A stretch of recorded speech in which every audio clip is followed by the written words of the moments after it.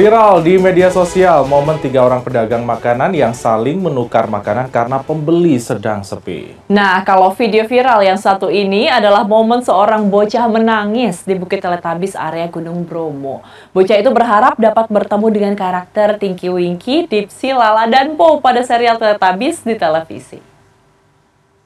Nih guys nih, tukang sekutang makan bapau, tukang bapau makan somai, tukang somai makan bapau. Lantaran sepi pembeli, seorang pedagang makanan ini mengabadikan momen saling menukar makanan bersama 2 rekan pedagang makanan lainnya di media sosial.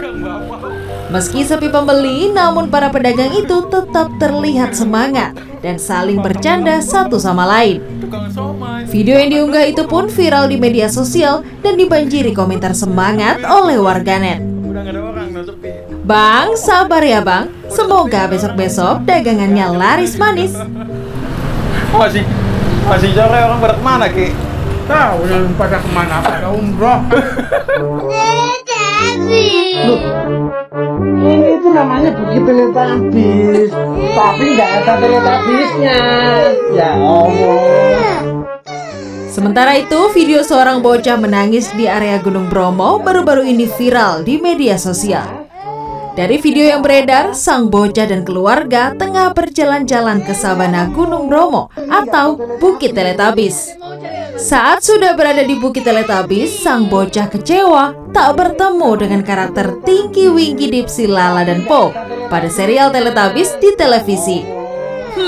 Ada-ada saja ya. Bukit Teletabis merupakan salah satu destinasi wisata di kawasan Gunung Bromo.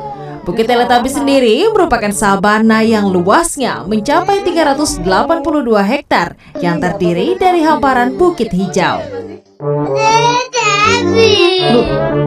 Ini itu namanya Bukit Teletabis, tapi nggak ada teletabisnya. Ya Allah.